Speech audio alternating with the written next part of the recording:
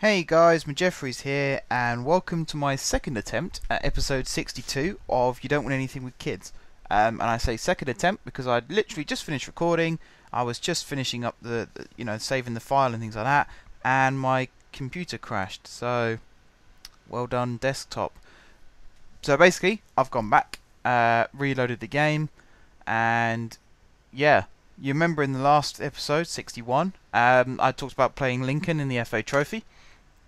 I'll tell you that just now, first time round, I drew... Oh, hang on. I might have just made a massive error here. Let me go back and check this. I have made a massive error. Okay, excuse me. In the first leg, let's say, or in the first tie of the round, I thought I'd lost the file, but I haven't. We drew 2-2 with Lincoln. So this is actually the first attempt at episode 62, because I deleted the previous attempt thinking that it was a failure, but it wasn't a failure. This should actually be episode 63, but it's not, because episode 62 no longer exists, so this is episode 62. See if you can make sense of that. Anyway, so yeah, I thought that this was the match that had been lost, but it wasn't. It was a 2-2 draw. We were winning 1-0 against Lincoln. I said that I would give Lee Barnard one last chance to prove his worth in the team, and you can see here he scored, and he scored in the 5th minute. So we actually took the lead very, very early.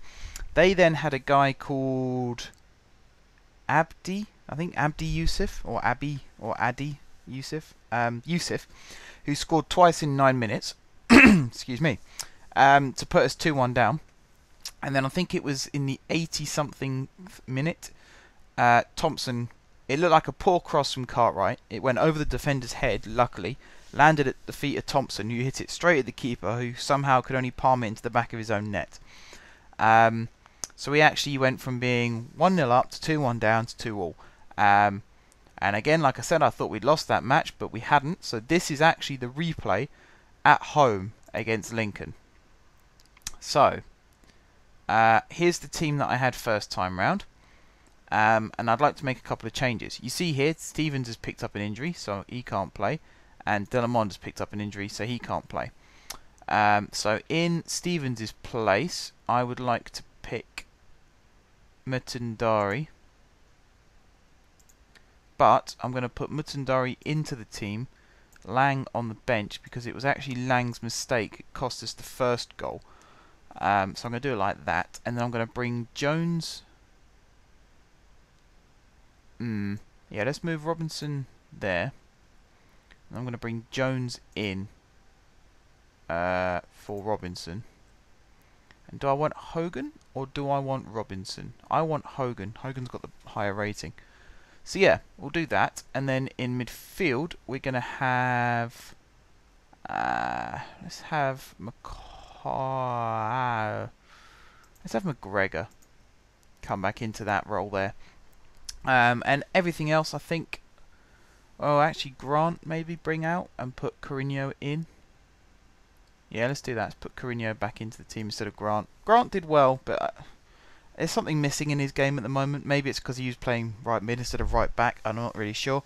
But yeah, that looks like a good lineup. King, Jones, Cartwright, Hogan, Mutundari, Douglas Pringle, McGregor, Bobo, Lawrence, Carino, Barnard.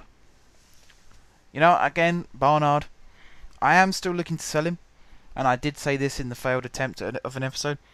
If he's going to keep scoring goals, I'm tempted to keep him, but in my head right now, I've still got the philosophy that I'm going to sell him next month, because January is fast approaching. Yeah, we're on the 17th of December today, or in this episode. So, yeah, January is approaching. Right, kick-off. Looking to get the win. Just looking at my subs bench. Thompson and Beckhold are my only 2 offensive changes. The other 2 are defensive. So really I can only make 2 proactive subs and sort of 1 passive sub. Maybe as like a precaution or something like that. Hopefully no one gets themselves sent off, because I'm still not happy about the numbers well, just the discipline in general of the team is not at a level that I'm happy with. Oh, Bobo's picked up an injury, so he might have to come off in a minute. We'll let this bit run out and see what happens, because Barnard's just picked the ball up in a good area. He's laid it off quite weakly actually there to Carino, but Carino runs through. Ball to the back post, hits the bar. Is Bobo able to keep this one in? It looks like he could. Oof. Okay, I think Bobo is... do you know what? I'll give him a couple more minutes. Because, you know, he managed to chase that one down and he did a good piece of skill. He did get another whack, but, you know, my assistant's telling me to sub him as quick as possible. His condition looks like it's actually improving, so like I said, I'll give him a couple more minutes, see how he does. Okay, I think now's the time to blink, because we're 1-0 down, we need a goal, and we're carrying a passenger. So we're going to bring Beckhold on now for Bobo, and hopefully Beckhold can also help us turn this round, because he likes to make those little inside channel runs, which get us the goals. That's a poor goal to concede. He's just hit it straight across the keeper there. King maybe could have saved it. Mutundari could have got a block in, but not to worry now. We're 1-0 down. What's gone is gone. What's happened has happened, and it's up to us now to turn it around and get back in the lead, or even equalise first, then get back in the lead, or just get in the lead because we never were. You know what I mean? Equalise and then get in the lead. So we're at half time. It is still 1-0 to Lincoln. We'll go straight into the second half because we've already made one sub and I don't really want to make a second. I can't speak ever now. I always say today, but I can't speak ever because I do this every time. Right, let me start again. I'm not going to make any subs at half time because I've already made one substitution, and I don't think two substitutions at, before half time is such a good idea, or before or on half time. That was a good ball to Carino, good save. Weak shot from Carino, but you know, the keeper still did well to keep it out because it could have slipped underneath him. Right, McGregor with the corner. Yeah, that looked poor. I think that went straight out for a goal kick. It is Adi Yusuf, you can see him at the bottom there. Luckily it wasn't him who scored actually, again, because that would have been technically his hat-trick. Possession-wise, we've turned them over, because they were dominating in the first half, but shots-wise, they've had more shots on target, even though we've had more shots. So, you know, we need more shots and we need more shots on target. Good defending there between Hogan and Mutundari. Oh, it was anyway, until they gave it away again. Mutundari with a weak... Oh, dear. That was poor from Mutundari. That was really poor. I hope he's got his head in his hands, because he could have just cost his team a cup place. It looked like Hogan had won it, and all Mutundari had to do was clear it, and then suddenly he lost it again. And King really should have saved it, but Mutundari's the one who's got to hold his hands up there. That was woefully poor. And in fact, just for that, purely just for that, I'm going to bring him off and I'm going to put Klopmas on. Because that you don't get to stay in my team when you're making mistakes like that. That was woeful. That was diabolical. It's cringy how bad that was. It really is. Alright, so Tom Lawrence has also been quite error prone, so I think the next sub would be to bring him off and stick Thompson on and see if we can get another goal out of Thompson, or at least a goal, maybe get 2 goals. I think Lawrence has just picked up an injury as well by the looks of it. Oh god, yeah, he definitely has. Right, Thompson on for Lawrence. A lot of subs that I make at the moment are forced subs. They're not so much tactical, they're more... I've had a player who's been whacked or sent off, and therefore I've got to reorganise the team to compensate for that. I'm finding it a little bit frustrating.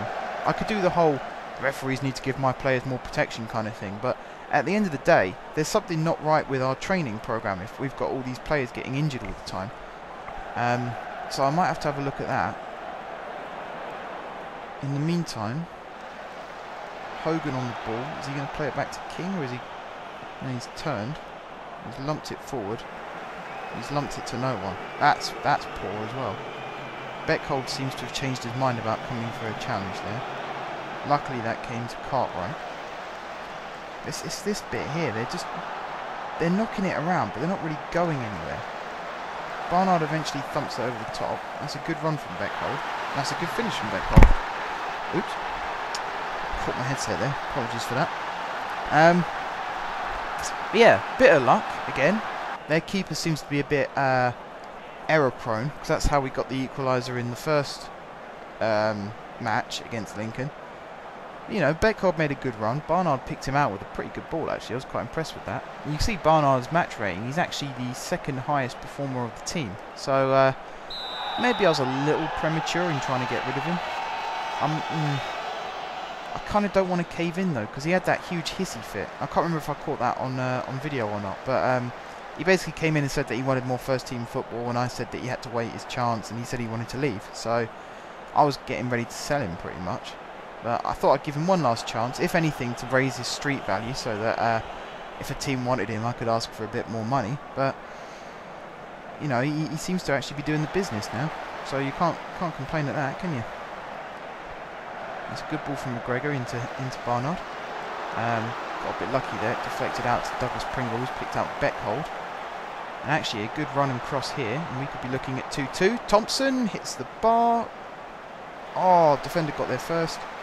It looked like Beckhold did head it back across goal, but I'm guessing it came to nothing. Oh, I'm actually chewing my fingernails now. I really want this to be a draw. So, you know, at least we have the luxury of extra time. Oh, Thompson's been forced off injured. That's not helpful. He was actually... I mean, Lawrence was doing okay in that role, but it's like the pivot point of the midfield. Everything works off that one man in the middle, depending on where he goes. So to lose him, we got 5 minutes injury time for him getting injured, so maybe we give him credit for that. But this is pretty much the end of the match now, and it looks very much like we're heading out of the FA Trophy, unless Carino can pull something special out here. It's not a bad cross. Just fell a bit short. Defender clears it, and that is full time. Horrific defensive mistake from what's his name? Takura Mutandari. You know, the first goal, maybe he could have closed the guy down and stopped him from scoring. Was it Freya? However you pronounce his name. Freya. He could have closed him down for the first goal. And for the second goal, Hogan looked like he'd won it back off Freya, and then Mutandari just gave it straight back to him. Didn't bother putting a challenge in. The guy got past him and just drilled it past King. So,